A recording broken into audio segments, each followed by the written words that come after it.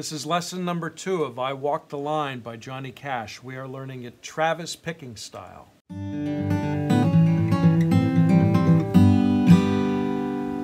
Hey, it's Bob Harris here, and this is lesson number 2. If you missed lesson number 1 of I Walk the Line, just click right there. What we're going to do this week is we're going to add one note to this cool little riff that we have going on here. And this is the bounce note or the jump note. Let me play it for you.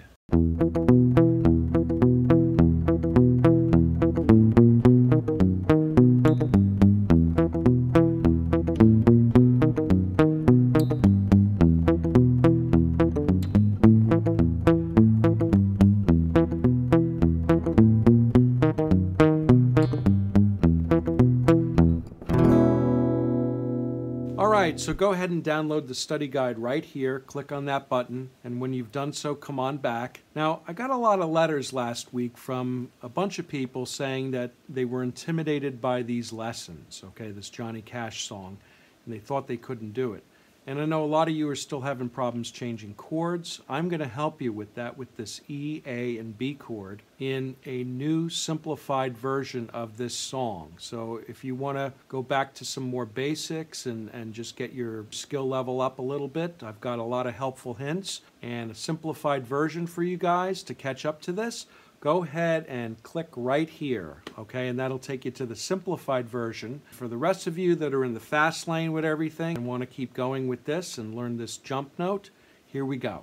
All right, so before we begin, I wanted to show you the sheet music really quick and explain something. I added some stuff down here. This is the tablature and these are the notes. The way that we're counting this, let's look right here, these numbers right here, we're going to count this a little differently than we've been counting because we want to take into account that jump note. And right here with our index finger is the jump note, okay? And I'm going to show you that in a moment. But let me just explain how we're counting this, okay? I'm going to put the metronome on, and we're counting it like this. 1, 2, and 3, 4. 1, 2, and 3, 4. 1, 2, and 3, 4. 1, 2, and 3, 4. The T is the thumb, okay? And the I is our index finger. We're only using 2 fingers here, our thumb and our index finger. So we're going thumb, thumb, index, thumb, thumb. We'll keep working on that, of course, and I'm going to show you where the feel is with this. But that's how we're counting it out, okay? All right, we're just going to work on the pattern first, and let's just work on measure 1. Measure 1, we're holding an E chord down with our left hand.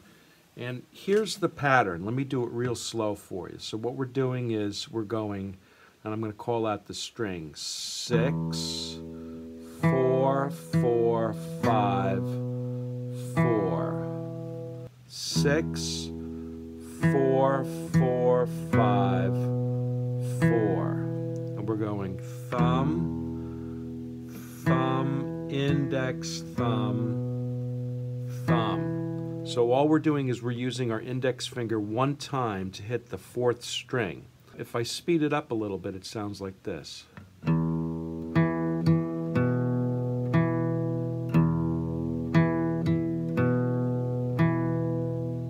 What's important to understand with this is just getting the cadence right and the counting. 1, 2, and 3, 4. I hope you have your guitar with you. 1, 2, and 3, 4. And playing it actually, not just looking at it in the corner there. 1, 2, and 3, 4.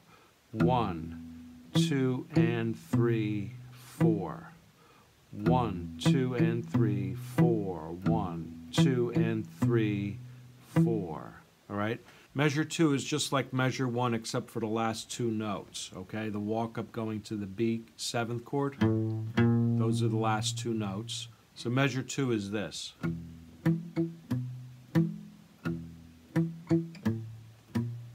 Measure 3 is the B chord, the B 7th chord, and the jump note is the 3rd note of the measure and the 8th note of the measure, just like with the E chord. So we're starting on a different string, obviously.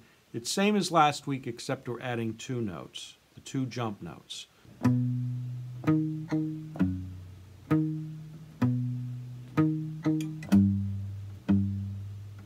Measure 4 is just like measure 2.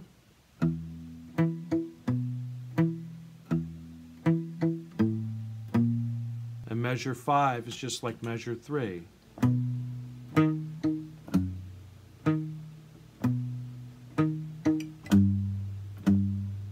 Measure 6, the last two notes, we have that walk up, okay, that we're doing. Sounds like this.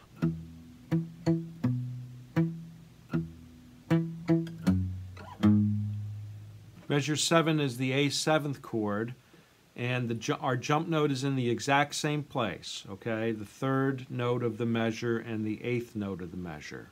So last week was...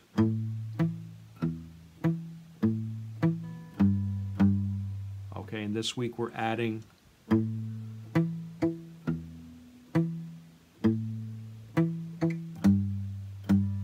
So up close...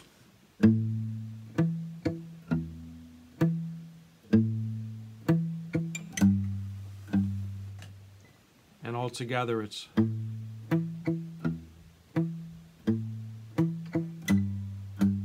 me go ahead and count that for you. 1, 2, and 3, 4. 1, 2, and 3, 4. Measure 8 is just like measure 2, starting on the E chord. And walking it up to the B7th chord, okay? Measure 9 is the B chord again, just like measure 3.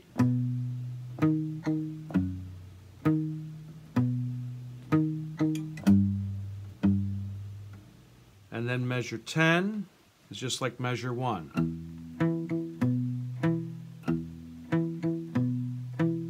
Measure 11 is just like measure 2.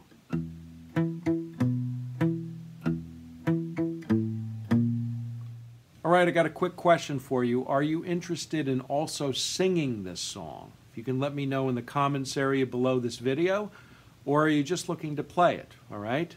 I need to know that answer. That would be great if you can let me know in the comments area. All right, for this I Walk the Line Travis picking style, we're going to go ahead and do a little bit of a play along here. I'm going to turn this metronome at 42 beats per minute. Very, very slow. Let's just go ahead and do it. I hope you have your guitar with you and you're ready to go. I'll just call out the measures when we get to each measure, okay? So here we go. 2 and 3, 4.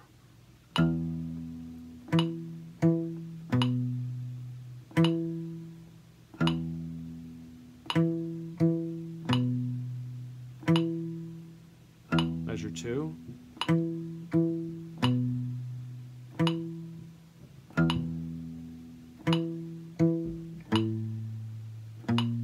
Measure 3.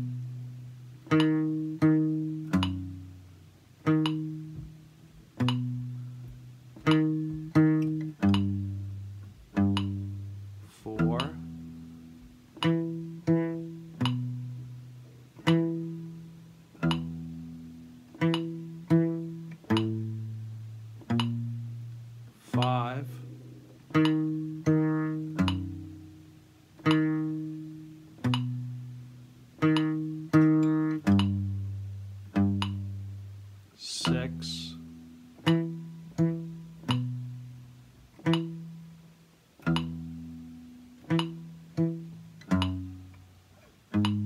7,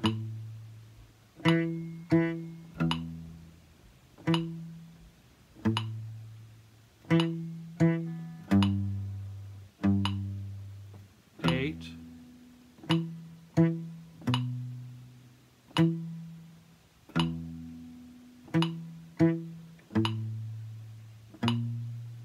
9,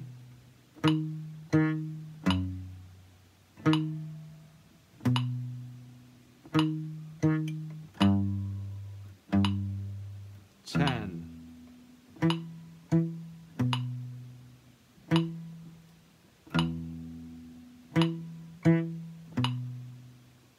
11,